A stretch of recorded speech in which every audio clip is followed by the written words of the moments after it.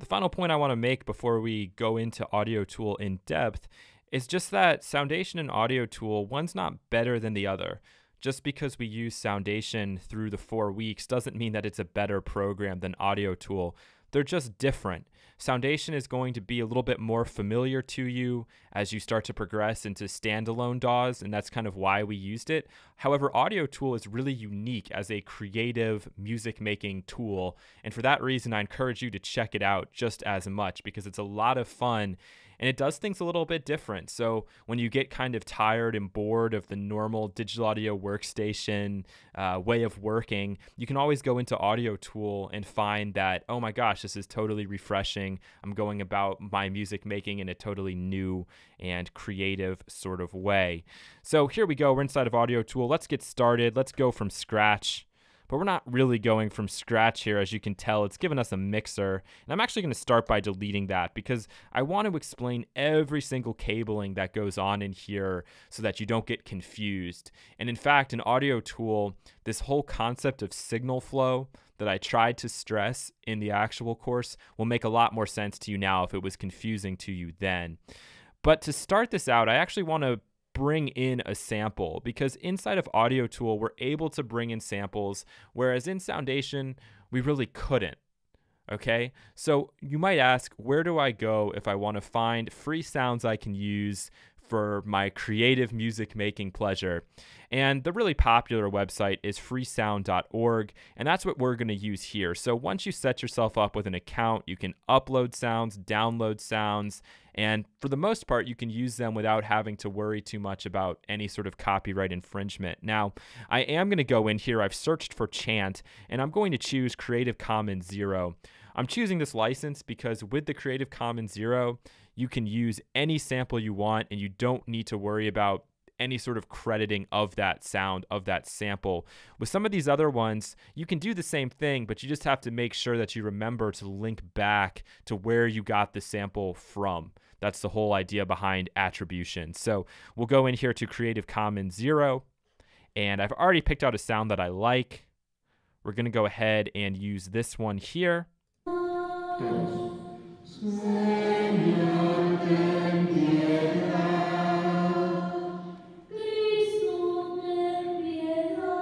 Now, I just want to make it clear, I'm not trying to make any sort of religious statement with this. I'm only using this because of all of the sounds that I was going through. This one had kind of the most beautiful tone, and to me, it would be the sound that I could most rework. In a professional setting, you have to be very careful and very sensitive about what sort of samples you take, especially if they're from a religious source. Okay, so I just want to make that point crystal clear. I'm using this because I love the sound. I have not trying to make any kind of religious statement with this. So just to get that out of the way, once you go in here, you can go ahead and download this. I've already done that. I'm going to go into Audiotool now, and I'm going to import that sample from a file. When you're working, let's say you have a synthesizer and you have all sorts of effects and it's really eating up your CPU down here in the bottom right, you can actually bounce things out to audio clips, which is really handy. But we're going to pull this in from a file, and this is basically telling you, don't be an idiot. Do not use copy. Do not take any sort of like sound that you might even have in your library, even from a sample pack, and upload it here, because you might have the rights to it, but nobody else does. So you need to make sure that you're not uploading anything that's going to get you or the program itself, the company, into trouble, which we are not doing by bringing in this sample here. So I'm going to click it. Let's bring it in. Let's get to work. Oh, we get a file import error. File is too large. The limit on Audiotool for a sample is 30 seconds, and there's probably some sort of file size as well. I'm going to stick to just MP3 files because when you're creating music, you don't have to be so much a stickler for the quality of the sample itself. And a 320 kilobit MP3 is actually pretty good. So what are we going to do to trim this down? Surprise, surprise, we're going to go into our old friend, Audacity. Hopefully this doesn't look brand new to you. We did cover Audacity a little bit towards the end of the course, but we're going back in there again. This is a free waveform editor. I'm just going to go ahead, drag and drop my sample in like so. And now if I click play, we should be able to hear it.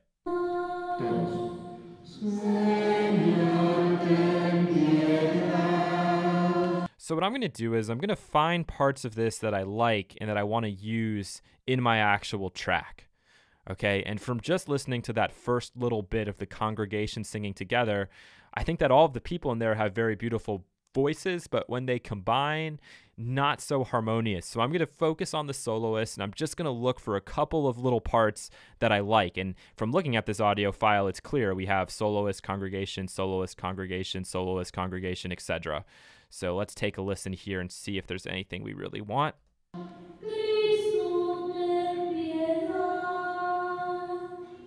Okay, I like that one quite a bit. I'm going to drag, highlight what I want, and I'll click play to make sure this sounds good.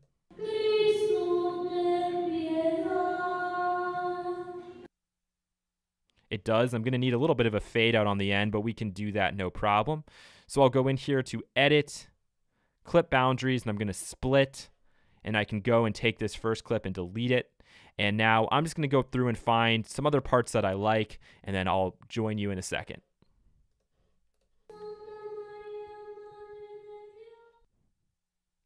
All right, so I split the parts out that I liked. I'm going to go ahead and get rid of the rest of this audio file. And now we can listen to this thing from the beginning and check it to make sure that it sounds like we want.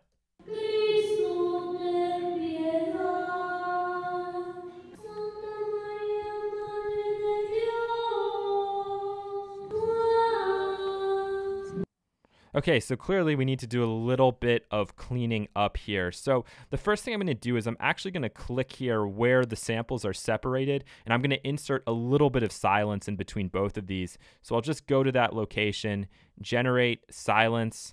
I've already set this to 1 second here. Perfect. Let's go to the other one. Just make sure. Yep, and I'll go ahead and generate the silence again. And now all I have to do is really kind of work out my fade in and fade outs, because you can hear there are some clicks and some pops. And let's see, what's going to be the most troublesome one? Probably this one will be. Yeah. So let's work with this one, and then I'll assume you could probably fix the other ones on your own if you have a sample like this. So let's see. I can probably delete a little bit at the front and then create a little bit of a fade in here. And I don't need that. And we'll do a little bit of a fade out.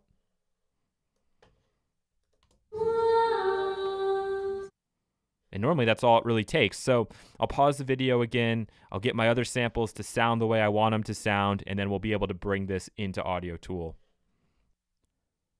All right, so now that I've added in my fade in, fade outs, I got rid of a couple of clicks in there. I'm going to go ahead and export this as a new MP3. I'll put on the desktop, and let's just call this Solo Singer, okay? So MP3, I'll save it, click OK. In the options, I set it to be a 320 kilobit per second MP3. And now if we look on the desktop, we have our Solo Singer here like so. I can get rid of Audacity now and go in, File, Import Sample from File, browse for it, Solo Singer, open it up, and there we go. So we have two choices. One is loop, the other choice is one shot. So trying to load things in and use loop is very difficult because it sets a BPM for you to begin with. And let's just say I don't think it's maybe the most accurate thing in the world. So I like to use one shot and then kind of get the sound as I want it. So if I go to one shot here, I can play this back.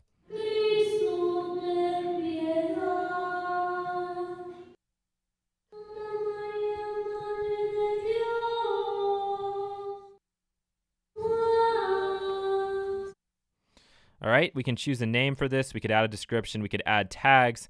And then we can choose, do we want to make this available to everybody, or do we just want us to be able to see this?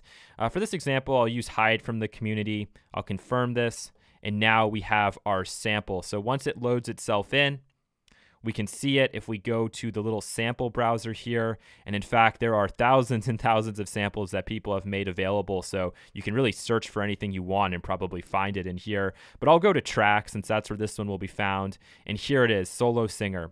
So now what I'm going to do is I'm going to try to drag this in. But as you notice, nothing is happening. And that's because this is an audio clip, and so it needs to be held somewhere. All right, and the place where audio clips go, there's a couple of locations, but the normal place for something like this is going to go in an audio track. So you'll come over here to your tools. You can go through these, a mini mixer. Okay, audio track, cool. So I can bring that in like so. And when I bring that in, you'll see that a new little pop-up has appeared here.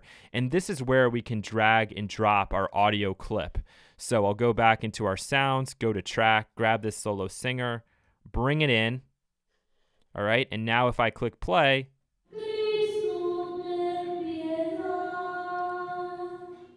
you can see we're getting signal there, and we're also getting signal here on our master output. So there's really not like a ton of audio editing options you get. You can double click here and that will open this up. And we do have a scissors tool, okay? It's called a slice tool here. And I can grab that if I want it. And I could go and I could now choose to slice this thing up into my 3 different parts. So why don't we go, let's change the resolution of this to like a 30-second note. If we want to zoom, we actually literally use this thing at the top here to zoom this in. Let's get it right near the start here. Go even 64th notes, I guess, if I really want to get it close. And I will chop it here. Scroll on over. Chop it at the end.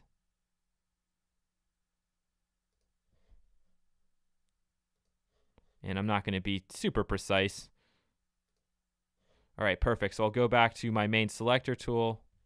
I'll delete that. I'll delete that. And now I have my 3. But what's really important is understanding that even though you chop it up like that, it hasn't really changed a whole lot because we have our start and our end point here. All right, that's really what determines the length of these clips. So I'm going to zoom this out so I can see the end of my clip here. And what I'm going to do is I'm going to take it and I'm going to bring it back.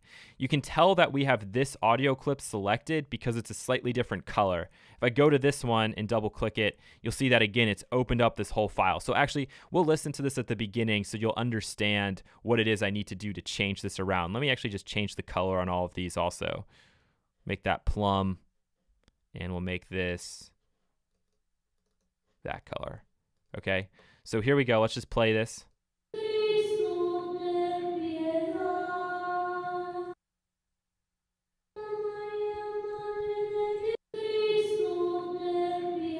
Turn loop off.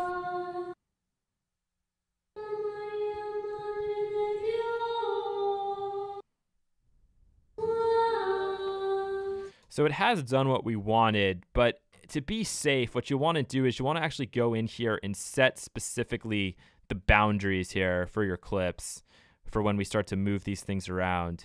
So I'll just go in here and do that like so. All right, so now if I want to move these, let's move it like right here and move this one like right here. It's playing what's in the brackets.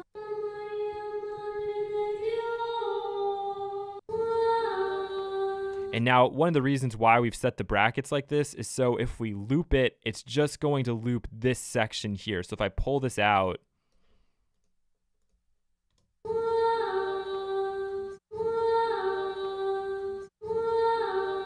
you'll hear the difference if I go and pull this back.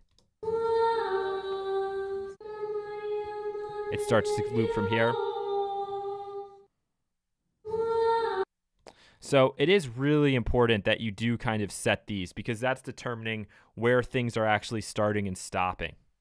All right, so that's really the basics of working with audio tracks inside of Soundation. The last thing I'll show you is that you can indeed copy and paste these, but it's a little bit tricky. You can't right click and choose to do that. You actually have to look down to the bottom left where it will say hold Control to copy, Control Shift to create a virtual copy. And so I'm actually going to close this down. I'm going to choose Control, and then I can drag this and I can move it wherever I want to move it. Okay, so